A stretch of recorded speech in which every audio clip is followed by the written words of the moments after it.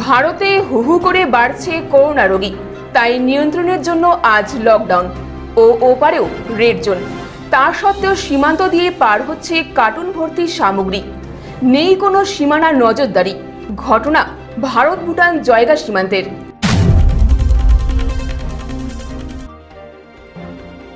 শুক্রবার রাজ্যের দ্বিতীয় দিনের লকডাউন সেপ্টেম্বর মাসের। ওপারেও রেড জোন।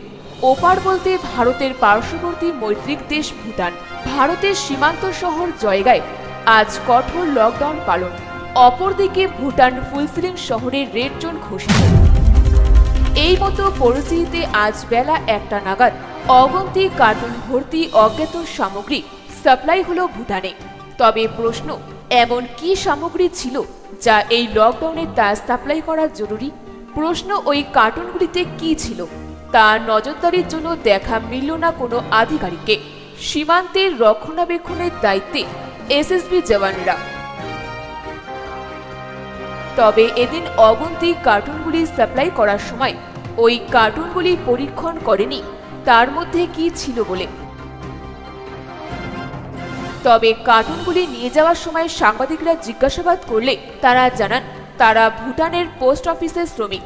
জয়গা শহরের বিভিন্ন দোকানের ওষুধ তারা নিয়ে যাচ্ছেন, যদিও তাদের কাছে ছিল না কোনো সরকারি নথি। শুনুন তারা কি বললেন। भूटान पोस्ट में। कहाँ से ले आए? ये मेडिकल दुकान से। कौन मेडिकल? आपको डोलमा हो गया, अग्रवाल हो गया, ऐसा। आप कौन है? हम भूटान पोस्ट का स्टाफ। हाँ? भूटान पोस्ट का स्टाफ। स्टाफ है। क्या नाम है आपका? हम तो आज तो लॉकडाउन है, आप ये सब सप्लाई कर रहे हैं। मेडिसिन तो हम लोग हफ्ता में पहले से ये किया हुआ है, बात किया हुआ है। मेडिसिन हफ्ता में 2 दिन जाएगा भूटान की दवाई। कितना दवाई है आपको ले जा रहा है? ये टोटल मिला के ऐसे 25-26 हज़ार है, कस्टमर दिया हुआ है। कौन कौन दुकान से ले जा रहे हैं कितना मेडिकल है यहाँ, मेडिकल से वो कलेक्ट किया हुआ है। आप कलेक्ट किया? नहीं वहाँ ऑफिस